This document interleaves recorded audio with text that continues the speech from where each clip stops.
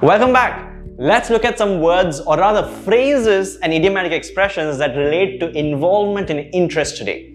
These will help you sound more like a native speaker. Welcome, I'm Ajeeth from Capshine. Capshine is a revolutionary learn it together English fluency program.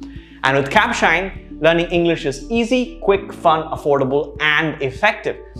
And we promise a whole new you in 6 months or less. So what are phrasal verbs and what are these idiomatic phrases? Well, phrasal verbs are essentially two words, usually two words combined together, verbs and adjectives, verbs and prepositions, and they tend to mean something beyond of what they look like. For example, if you look forward to something, it doesn't mean you look forward, it actually means that you're looking, well, that you're interested in something, you're excited about something. Right? So looking forward means to be excited and not looking directly forward.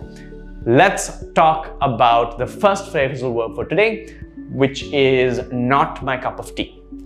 What do you think not my cup of tea means? Well, does it relate to tea? Not really. So this phrasal verb suggests that you're not interested in something. It means that something is not a thing that you find interesting or that will interest you. For example, I hate rush hour traffic. Sitting for hours on the motorway is not my cup of tea. I don't think it's anybody's cup of tea. Especially if you're from a very busy metro, you can relate to how sitting in traffic for hours, getting to somewhere is not really something that you find interesting or that you even want to tolerate. Not my cup of tea. Let's look at the next one. Have an axe to grind. So this is a very brutal sounding figure of speech or idiomatic expression, but this essentially means that you have a problem with someone. When you have an axe to grind, it means that you have a problem that you want to confront or want to sort out with someone. For example, what started as a casual discussion flared up into a heated debate because both of them had an axe to grind. They had an issue they needed to resolve. They had something that they wanted to fight about. That means, or that can be expressed with the phrase an axe to grind. Let's look at the next one. Keep a low profile. Right? When you keep a low profile, it means that you're trying to hide, you're not trying to get attention. Let's look at an example. He's been in a little trouble recently, so he's trying to keep a low profile, right? So he's trying to duck away from others' attention, to sort of scooch down on the cubicle and make sure no one sees you. Right? Be there but not be there, that is to keep a low profile. So you're avoiding attention from other people to keep or to maintain a low profile.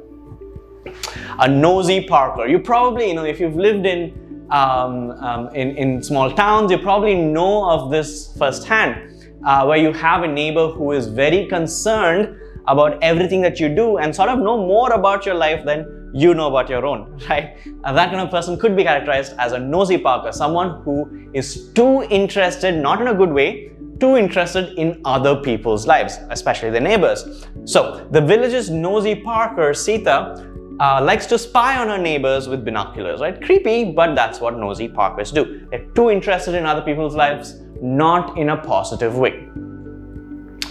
Jump on the bandwagon. If you've been following, news about investors and money and unicorns, big businesses, not the imaginary animal, you would have noticed that all the money is going towards education these days, right? That's because investors are jumping on the bandwagon. So when people jump into a trend, do something that is popular, that everyone else is doing, then you are jumping on the bandwagon. For instance, after a couple of politicians won elections by promising to cut taxes, most of the others jumped on the bandwagon. Essentially, they started doing what everyone else was doing that seemed to be popular and that seemed to be getting attention from the public, right? To jump on something that's fashionable or getting a lot of attention is to jump on the bandwagon. Before we look at the next set of phrasal verbs, I want to quickly introduce you to Capshine's 30-day free trial. With this, you get access to speaking opportunities, you get to learn and practice as a group, you get to have personal coach time with customized feedback, you also have access to daily micro lessons and live classes through which you can build your core competency and become a more confident and capable user of the English language. Let's continue, shall we? So the next phrasal verb is steer clear of something. When you steer clear of something, imagine you're on the road and you see something on the road and you steer clear of something, you're essentially going away from that situation completely. You're avoiding it all completely, right? So similarly, when you steer clear of something in your life, you're avoiding it completely. You're going completely away from it. I'd advise anyone who is allergic to pollen to steer clear from this week's farmhouse tour, to completely avoid it, to steer clear of something.